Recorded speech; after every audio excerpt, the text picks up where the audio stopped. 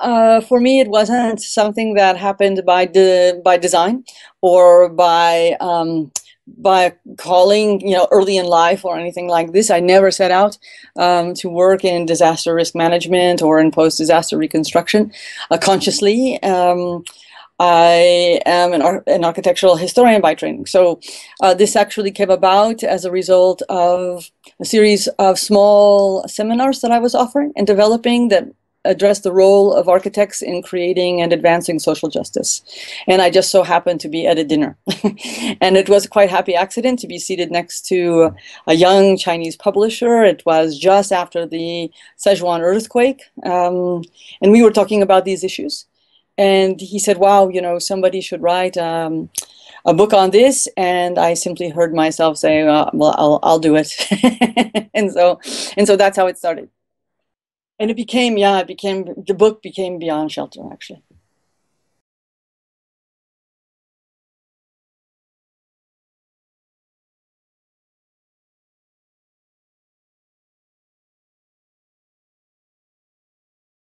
Well, I mean, my challenges are and just coming into the field, you have to keep in mind that I came in as kind of an academic and a journalist and a writer, and presenting other people's work, and trying to get their work out there, get the best practices and the best questions and some of the best, at least temporary solutions known. So that role, however, has its limits because I didn't know enough. I couldn't go far enough in terms of my own interest to be able to consider myself credible. So I needed to be in the field. And so I went into the field right after the Haiti earthquake in 2010, and with a project that was funded by the French American Cultural Exchange, and we were there for 3 years under that project cover. And so that was my initiation to field work. So that was an enormous challenge in itself. But I think the more recent challenges are shifting away from thinking that the challenge is the earthquake or the challenge is the event. In fact, recently in Nepal, it seems to me that the real challenge in working with many of these places, and the statistics are really troubling, 60% of these countries with aid, they don't have the capacity to absorb the funding. And 77% of those are in terms of water and sanitation. And 20 to 44%, some absurd figure, all of it's lost. And where is it going? It's going to corruption.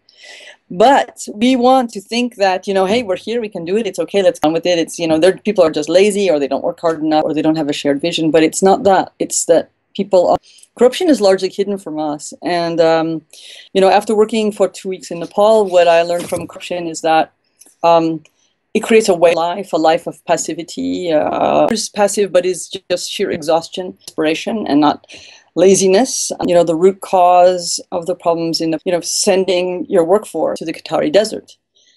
It's very hard to think construction, in the long term, and what the economics of reconstruction can offer a country. The country is sending it's essentially sending it out of the country.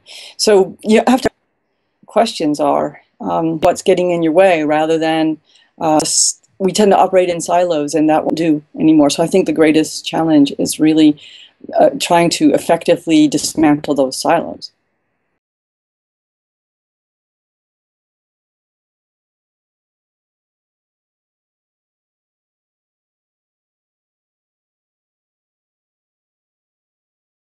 No, we're largely, I've been in Haiti for the last 5 years. That's a little bit right now. But I have to say kind of a personal choice because people seem to be either in lots of places or to focus on specific context, or to kind of stay put somewhere and establish really long-term relationships. I like the latter example personally, because I think establishing long-term relationships is really, really key to seeing that things might be able to work. But at the Water Atlas Consortium, which is where I'm doing most of my work now, we're debating this. How does this choice get made? And, is it working with a principal partner? And maybe that partner helps to establish those priorities of, for example, we're talking with the Center for Disease Control, and they're helping, their partners will help set priorities for us. with certain institutional thematics like hotspots, like risk hotspots, where we find the same problems coming up over and over again, but they're it's always as if we didn't realize or didn't expect it to happen somehow. And the third way is to think about an approach that's singular, right? We're articulating an approach that's rather singular. We have several themes that we work with, but our specific singularity is really thinking about complex coordination.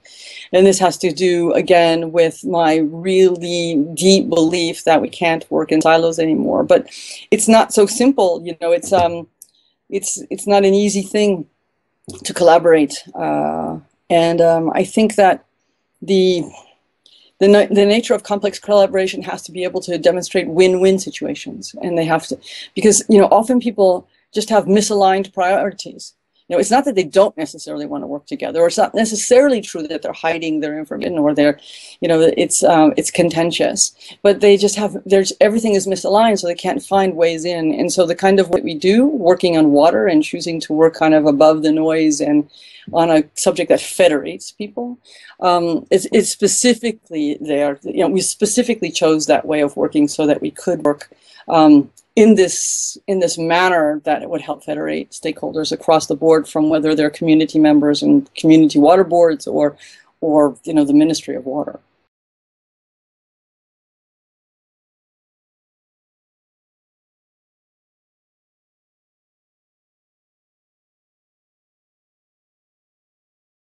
It's not easy, and I think you just have to hold it as the vision and then know that it's going to take a long time. Know that there are a lot of steps. And I can give you an example right now. You asked me what we're working on. 6 months ago, we tried to help the water ministry in Haiti reposition and kind of restart its water observatory. And that money kind of walked out the door. A lot of money was dedicated after the earthquake. It went away somehow, and the people who invested in that project just threw up their hands in frustration, and rightfully so. It's International Development Bank and UNICEF and a lot of people who they actually tried to put a business in place. And the directors quit, and it was just stagnating. And we wanted to try, and we offered our services to try to get it back online, and everybody said no, no, no, and you'll never get to do it, and nobody wants you to do it, and it's highly political, and this, that, and the other. And just 2 days ago, they called in and said, well, maybe you should be doing it, because they don't know how to do it, and they need a team that's there in place that can make this an efficient project and can succeed, and can insist. I mean, we know enough. We're on the ground there to be able to insist, through the relationships that we have built there for years and through the trust that we have with our partners.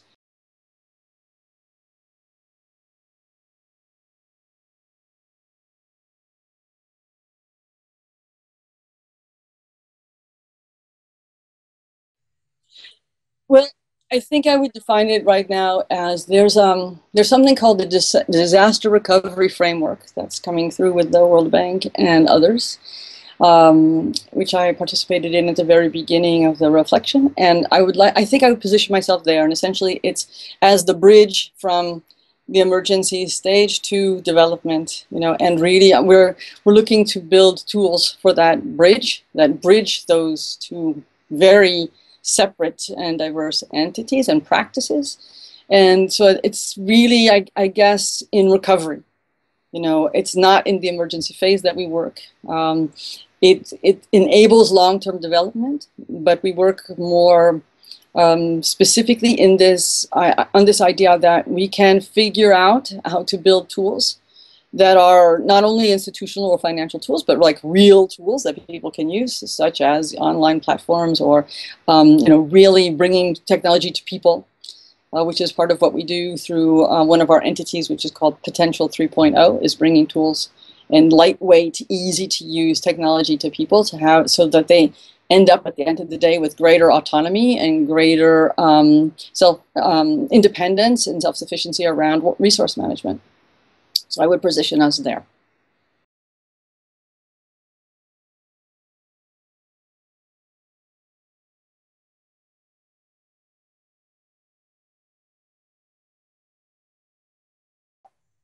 one of the things that I would say about that, and this is immensely important to me, is try to know what's going on.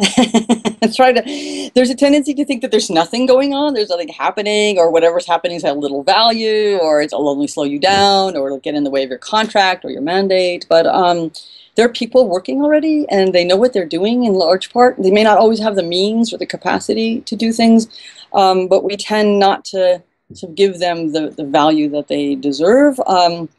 And I really think that it's absolutely critical to know what's going on, who's doing what, and how well is that going? You know, where can you add value? You know, the principle should be to add value. You know, it shouldn't be that you come and you check the box because, you know, your donor gave you money, you know, to put in a well or to build a school or, you know, to finish a street or something like this, and then you check the box and leave. It really should be that you're there knowing what is needed, and where the value that you bring can be most beneficial and exploited to its, you know, to the greatest impact, you know, sort of for the greatest good, and that it's not our little, that it's not our little project.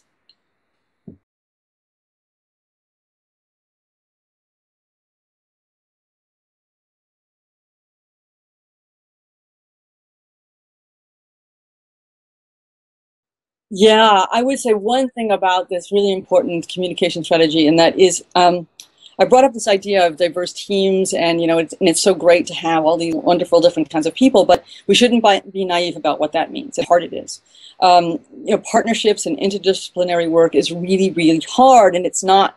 It's not because you have 5 people in the same room who do 5 different things and they're all on the same team that it's interdisciplinary, right? It doesn't make us work well on the same project. So you have to, we speak different languages, we speak different professional languages, we have different objectives, our methods, you know, for realizing them are not the same necessarily. And so effective collaboration, and a kind of like working toward like a coherence, you know, really to be coherent at the end of the day, no matter what, how hard it's, you know, however hard it is and how difficult it is to understand the other person's point of view.